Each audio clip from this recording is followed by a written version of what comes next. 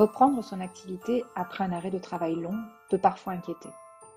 Selon la situation, l'état de santé de l'assuré, il peut être difficile, voire impossible, d'occuper le même poste. Pour comprendre comment se trouvent des solutions à chaque situation individuelle, nous recevons Karine Augère, du service social de l'assurance maladie. Bonjour Karine Augère, quel est le rôle de l'assurance maladie dans ces situations ? Le rôle du service social de l'assurance maladie est d'accompagner les assurés qui risquent de ne pas pouvoir reprendre leur emploi à l'issue de leur arrêt de travail, compte tenu de leur état de santé. C'est une mission importante car les risques liés à la perte d'activité professionnelle sont grands, tant d'un point de vue financier que d'intégration sociale. À qui s'adresse-t-on en général ? Ce sont des assurés en arrêt de travail, donc titulaires d'un contrat de travail, CDI, CDD, intérim, du régime général ou des travailleurs indépendants. Ils peuvent être en maladie, invalidité, accident de travail, maladie professionnelle. Comment se passe l'accompagnement ?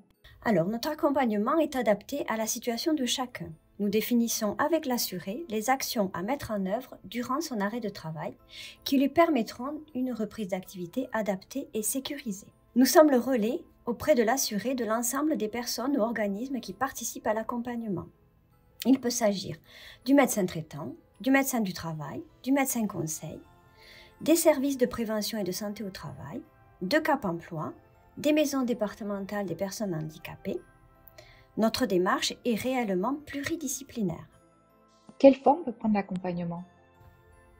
Au final, l'accompagnement peut prendre plusieurs formes. Il peut s'agir d'un aménagement du temps de travail, temps partiel thérapeutique, invalidité, d'un aménagement de poste, d'un reclassement à un autre poste, d'un projet de reconversion via un bilan de compétences, un essai encadré ou une action de formation.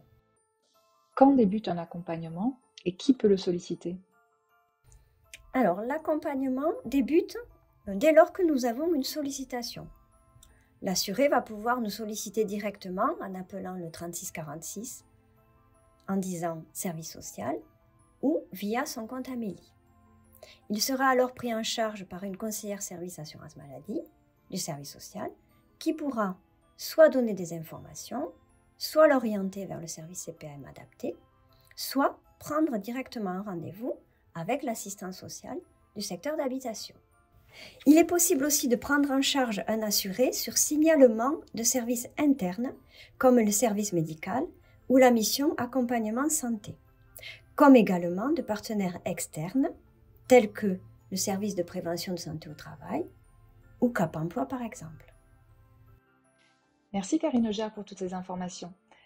Un seul numéro à retenir en cas de besoin, le 3646, dites service social, et le site internet amélie.fr, rubrique droit et démarches, accompagnement à la reprise du travail.